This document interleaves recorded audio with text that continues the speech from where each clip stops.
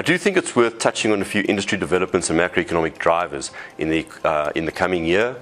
Obviously, the war in Ukraine, as well as the global supply chain challenges linked to COVID-19, has exacerbated some of the upward pressure that we've seen on inflation globally, which has in turn resulted in aggressive interest rate hikes by both local and offshore central banks.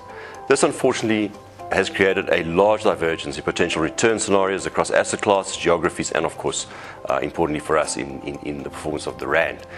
We've also seen and continue to see a large amount of delistings from regulated markets globally, both in the JSE, S&P, and everywhere else.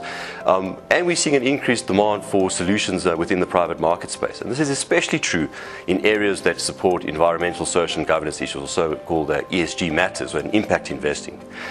We're also seeing a global energy and cost of living crisis, and the added challenge of Eskom locally in this regard.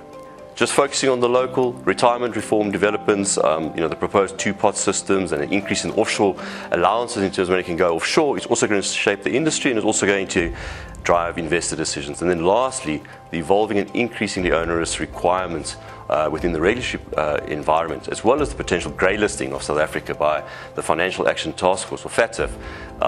If this is realized, it is certainly going to put pressure on businesses, both in terms of cost as well as access to foreign capital. But we believe as a business that we are well positioned to weather the storm. Our high-touch approach with a client-centric business model and multi-generational relationship is a clear competitive advantage. We have established a growing team of investment professionals with an excellent track record both locally and offshore. We continue to build on a seamless client experience supported by technology. And I think, key for us and where we are in our journey is that we are big enough to be credible, but small enough to be nimble and agile in a very, very competitive market.